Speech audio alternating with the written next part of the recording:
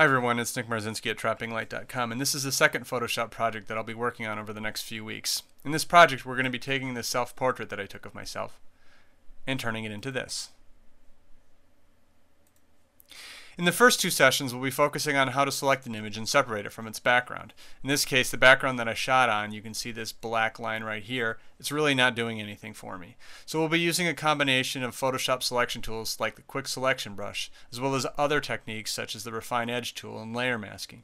Once we've completed those first sessions, our image should look as though it was shot on a white seamless background. From there, we're going to be moving into some simple retouching techniques. As it stands right now, there's a few faults I have with this image. One of my eyes, this one right here, appears to be a little bit lower than the other one. Furthermore, at the time this image was shot, I was wearing a collared shirt. You can see it right here. When I got rid of the background in the shirt, I introduced some slight curves onto my neck right here and right here. It's pretty easy to take care of that using tools like the clone stamp and some simple layer and mask work.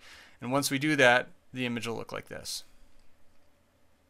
After that, we're going to move into looking at how we can tone the image and grunge it up, make it look grittier and darker.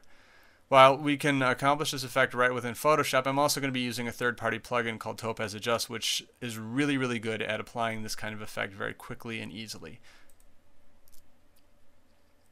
Finally, we'll end up looking at the liquify filter, which turns the image into something like this. Now, obviously it doesn't look good right now, but with some layer and masking and brush work, we can easily create the splatter effect that we saw in the final image.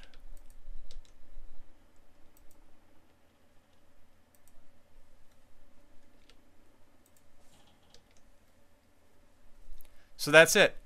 Hope this introduction has made you want to stop by over the next few weeks at TrappingLight.com to work through the image.